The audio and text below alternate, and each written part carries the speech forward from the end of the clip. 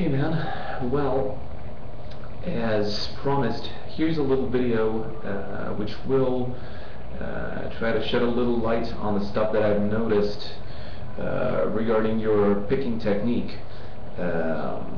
You see, in your video, apparently you're using your right hand to pick using your, not this sort of a obvious, but a slight elbow and forearm movement.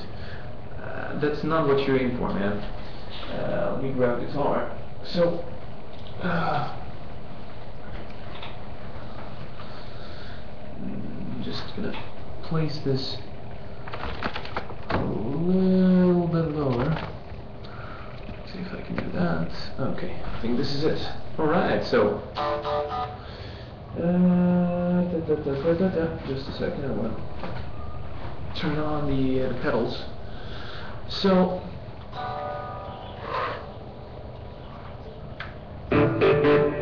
okay, I guess the guitar is loud enough. So I've noticed you doing something like this.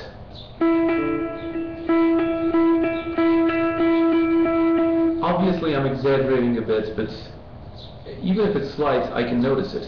Instead, I would like you to use this motion. Grab the guitar using your forearm without applying too much pressure, because if you apply pressure, your hand is going to clamp up and you're not going to be able to pick anything. So stay relaxed, let your hand lean against the guitar, and place the pick over the strings, and try to imagine that your right hand is pinned here by an axis that is perpendicular to on the guitar. You know, see, just imagine that there's an axis coming right from here and going through the guitar and through your wrist. And your wrist is only going to execute a motion around that axis, okay? So I'm going to remove my hand so you can see the imaginary point where the axis goes into the wrist, okay? So, up, down, up, down, up, down. Let your wrist be loose and relaxed and have some sort of a firm grip on the pick without clenching your hand, okay? So no pressure at all. But the grip on the pick has to be a little bit firm, because otherwise it's going to slip from your hand and you don't want that, okay? And now that you have this stance, pick up, down, up, down, up, down, up, down.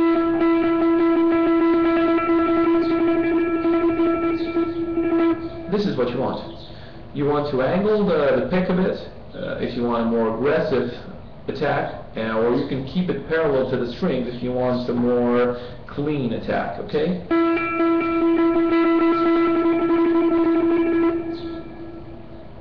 Slow, and try to keep the movements to a minimum possible. You know, you don't want to pick like, even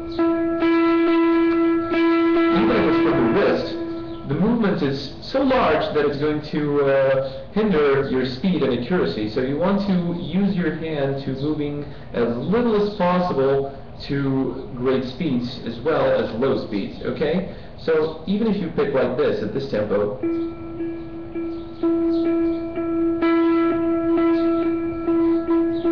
keep the motion as little as possible.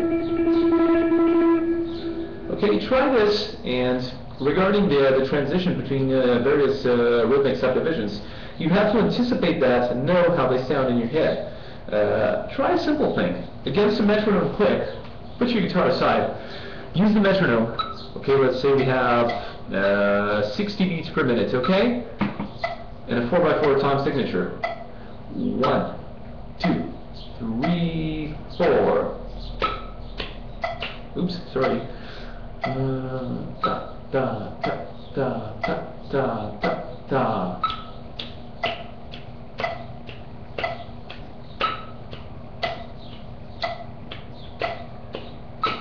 Okay, so these are 8 notes. Yeah, you know, 2 notes over each beat. Okay, clap your palms, your hands together, in order to realize that you grasped the concept, and you can use any part of your body aside from the guitar to reproduce those rhythmic subdivisions.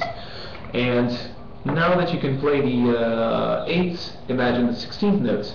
So when the beat starts, you're going to go 1, 2, 3, 4, 1, 2, 3, 4, 1, 2, 3, 4, 1, 2, 3, 4. Oops, it's not correct. You just have to keep the same steady beat. 2, 3, 4, 1, 2.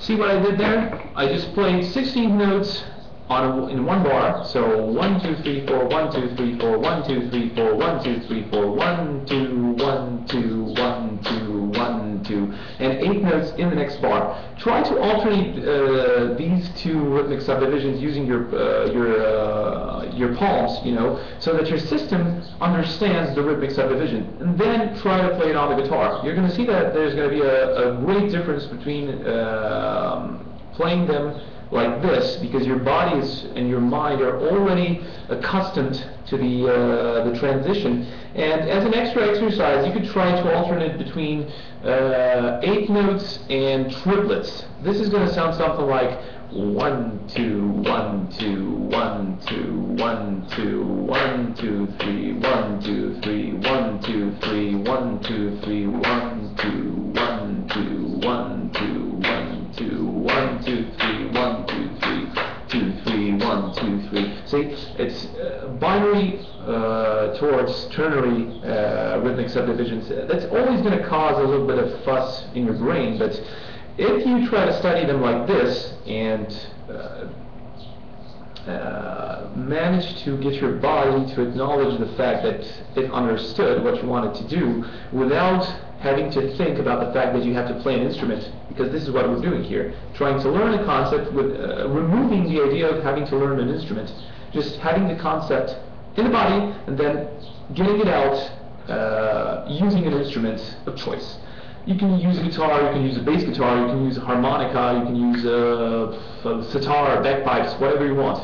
Your voice, any instrument at all. As long as you have the concept in your body and in your mind, everything is smooth. Regarding the improvising part, well, when you improvise, it's going to feel like it's free speech.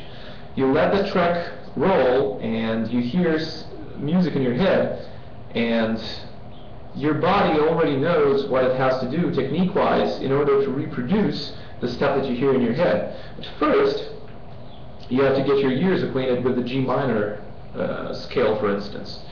As a first exercise, try to play the G minor scale. The position does not actually matter in this case, because when we're talking improvisation, first of all, we want to make a musical statement. And to make a musical statement, you don't have to think about scales or I don't know what. You have to think music. You have to think about an idea which comes from your head. And then you have to use your theoretical knowledge and the weapons, actually I like them to call arrows in your musical quiver, in order to develop that musical idea that you already have. So I would like you to start from this. Think about, aside from exercising the G minor scale, right?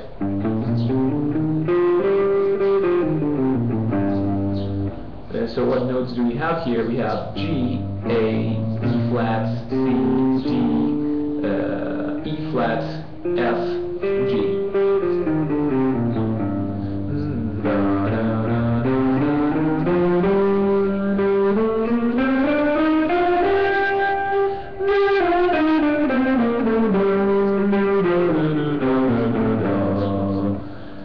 Try to remember these notes, and when somebody plays the G minor, the G minor chord, for instance, and you have the G tonality, the root,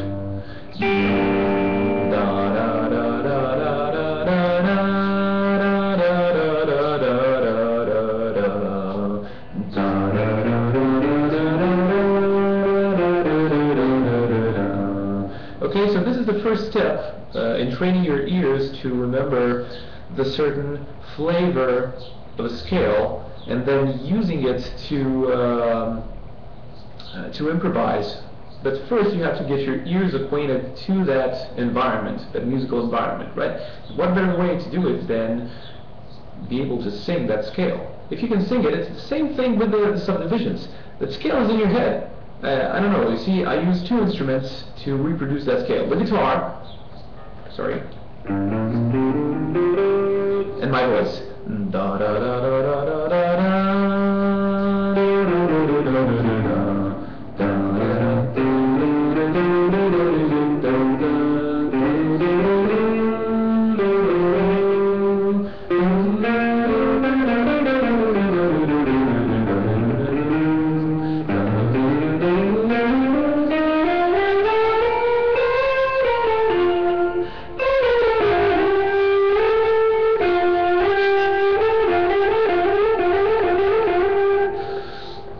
Most likely I can use my voice to parallel sing over almost any sort of stuff that I would play in that scale. For me, at this point, the barrier sits between being able to hear stuff in my head and automatically, instantaneously reproduce it with a guitar. It's just practice. So, what do you think? Can you try and sing this? Let me know what your impressions are, man, and we can take it from there. Cheers.